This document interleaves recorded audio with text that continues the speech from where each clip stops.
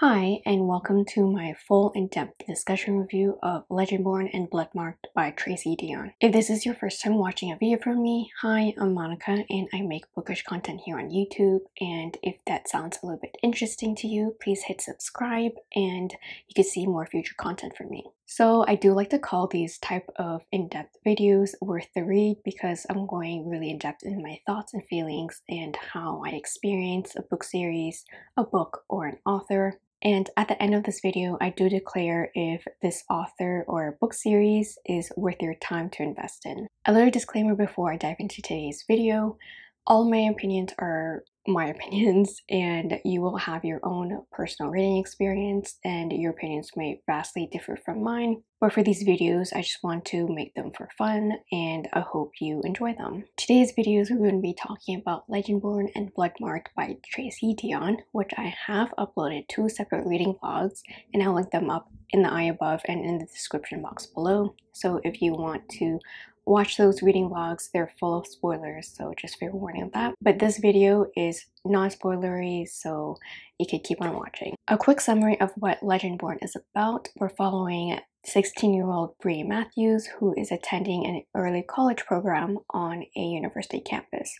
And on her first night on campus, she witnesses a flying demon attack. She quickly finds out that there's a secret society of Legendborn comprised of students that hunt down these demons, and that Bree's mother has a mysterious connection to this society, and with her mother just being passed away a few months ago, Bree decides to then try to join the secret society and find out some answers of her own. So in quick formatting, I'll be going through my overall reading experience. I will be talking about some major themes and going in depth with some characters, as well as the romance and the magic, declaring if this book series is worth your time or not. Anyway, let's just get started onto my overall reading experience. Starting off with the setting, we're set on the University of North Carolina campus, and I absolutely love this setting.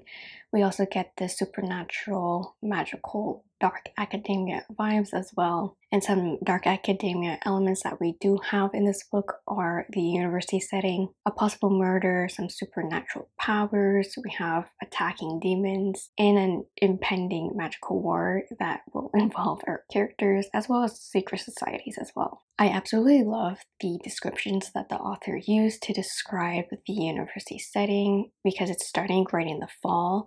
So we spend a lot of time in the woods because of the secret society stuff, and I really enjoy the entire setting and how everything fit atmospherically. The plot was one that I was really interested in because of Legendborn's popularity, but with mention of secret societies as well as magic powers and some romances along the way, I really had a fun time with this entire plot, and also there are deeper themes and meanings that we will get into. This leads into me talking about the pacing, which was really easy to get into the groove of this book, and the rhythm of the writing was really nicely balanced between action and non-action sequences, and there's really good, fluid, and consistent story beats that you don't feel overwhelmed by, especially when we go in depth with more of the history of things and how the magic system works. I always like reading about magic systems with this series. I didn't find myself to be overwhelmed, and that is a big positive. Also, the world building itself with all the lore and history that we are learning of this world was very well handled. I really like the influence of King Arthur and the Knights of the Round Table. There's a familiarity to this story, but then we get more supernatural elements tossed in. Overall, my reading experience with these 2 books were great. This book series does have an addictive quality to them, and with all the twists and turns, you just need to keep on reading. Onto some major themes in this book. The first one we'll be covering is kind of a heavy one. It's covering grief, trauma, and the healing journey from those 2 things. Mainly focusing on Bree as the main character in this book. We do see her go through her grief healing journey from her mother's death 3 months prior from the start of this book, seeing how she grapples with that type of trauma of losing a parent figure at such a young age through somewhat mysterious circumstances. It's not a pretty healing journey, and I don't think grief is. There is emphasis not just only on Bree's story, but as well as some other main characters. They also experience their own types of traumas, and they do heal throughout the two books. And I do really like the take on how people react differently to a death in one's life. But eventually, our characters do learn to have some acceptance. In Bree's case with her mother, and then some other characters, they kind of come to terms with what has happened to them and learning how to overcome their past traumas. I do really think it was handled quite well. And then the second theme does discuss racism, discrimination, slavery, and colonialism. Within the setting itself at the campus of the University of North Carolina, there is history of colonialism, and we also learn about the unacknowledged slavery past of this university. So that was quite heavy to read about, but we also see Bree herself experience discrimination and write out microaggressions and just flat out racism towards her. And reading through the eyes of Bree, who is a Black teenager, and we do see her in those situations. But I do have to mention that Bree and the friends that she makes along the way, they do stand up for her, and Bree also stands up for herself. Although we are set in a fantasy world, we do see true American roots along with the fantastical elements in Bree's story, and I really, again, enjoyed how the author crafted that. Third, there's a theme of shadow versus light and typical good versus evil. I love this type of theme in fantasy books. It always brings a type of flavor to the world and the complexities of the world. In this one, we do have an obvious war against the demons, and then we have the good guys fighting against the demons. But then there is also the complexities and the multi-layered of each character of on the good side and the bad side. So I really enjoy that type of dynamic. Next, onto the characters, and the characters absolutely stole the show for me. There's so many characters that I absolutely loved in this book. And we also have some side characters that I really enjoyed. We have Bree's best friends, Alice, as well as William, the healer in this book. Each character, they have a full backstory, so you understand where each character is coming from, and it really pulls through with all of their current day actions. First off, we're going to be talking about Bree, our protagonist. She is a 16-year-old Black teenager going into that early college program and learning about this huge, mysterious, magical world that she has some quite personal connections to. Bree is defiant, stubborn, and quite observant as well, and she understands that this new magical war that she's been thrown into is quite a dangerous one. With Bree being a protagonist, I absolutely loved her, and I really enjoyed how she isn't one to back down, and she also makes mistakes along the way. She tries her best to be level-headed, and I really liked how there was one scene how her father is her grounding figure, and I really liked their interaction. Again, we are reading from Bree's point of view, so she is the main driving force between both of the books. In book 1, Legendborn, we do focus on her healing and trauma and her grief experience. In book 2, Bloodmarked, it's more or less the same as Legendborn, but there is more betrayals, more sacrifice, and more demon attacks on her. So it's quite interesting to see how she develops from right at the beginning of book 1 and where she is at the end of book 2. And I do think there will be a book 3, because I don't think book 2 is the end of the series.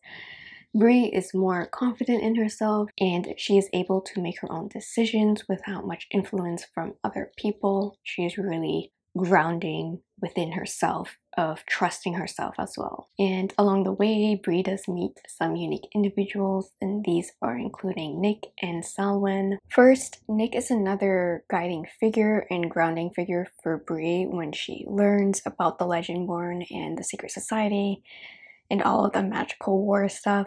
He really goes against the traditions of the order. He also deals with anger issues from his childhood. Nick is very much the good guy in Bree's life. He is like that staple figure for her when she is trying to figure out what is going on with her mother's death.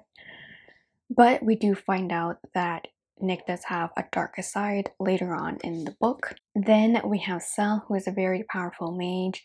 He really loves a good fight and he really loves his powers. And he is also angry with a complex past. Sel is more so the chaotic one than Nick is, and we see more of his complexity on the surface than Nick shows. With Sel, we do learn more about his background and how he gains more an emotional depth throughout the two books. Honestly, I do prefer Sel over Nick, but there is a lot to talk about this trio's complex relationship and romances. All three of these characters, they have traumatic pasts, and that's how I thematically connected them, but then they also connect with each other on a more emotional and forming friendships as well as possible romances. Their relationships with each other develop quite quickly because they're all placed into life-threatening positions. It really shows nicely on the page and how their dynamics first begin and evolve throughout the two books. Just to kind of list off how the relationships are starting, Bree and Nick, they quickly become more than friends. Bree and Sel seem to have a troubling friendship to start, and Nick and Sel, they have a long past together and they seem to be rivals. All three of these characters, Bree, Nick, and Sel, they show their development and how their relationships begin to be really complex and multi-layered, which just makes you love them even more because you experience what they are experiencing, whether that be emotional or running away and fighting off demons. But the romances between these three, so for Bree, she could either be with Nick or Sel, or possibly both. Each romance that Bree does have is built on the common ground of that each party respects each other and also cares very deeply about one another. And of course, I had so much fun reading the development of the romances, and let's just say I really enjoyed that birthday scene in book 2. Onto the magic system. It was really fun to see how the Arthurian legends were respun and retold in this book.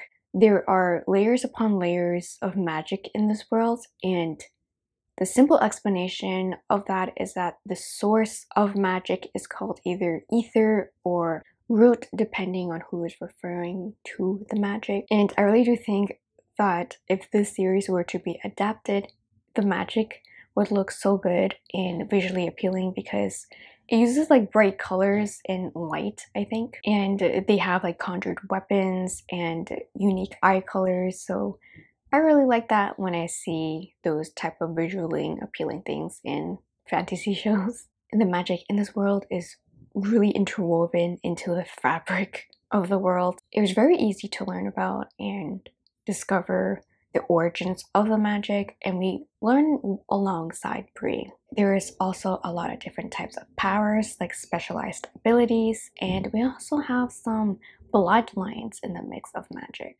Bree herself is also very interconnected to the magic, and that's all I'm gonna say because it's so good how everything is just, you know, some things perfectly line up. Yeah. Finally, we reached the end of the video, and I'm just gonna declare Legendborn and Bloodmarked worth your time, worth the read. These two books blew me away, and I can't wait to get back into this world with hopefully book 3, maybe book 4. There's a lot of love, action, sacrifice, heartbreak, and betrayal in this series.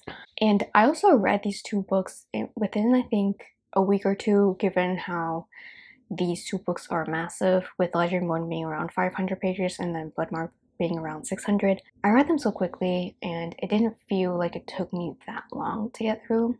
Because sometimes with fantasy books, some of them you read so slowly because it just drags. I'm currently reading one that is currently dragging, but I'm almost done. And of course, I highly recommend you to pick up Legendborn if you do want a fast-paced and a fantasy book that does have deeper meaning. That is everything I wanted to say in this video. I hope you enjoyed it, and don't forget to give me a huge thumbs up, hit that subscribe button down below, and also ring the bell to not miss any future uploads.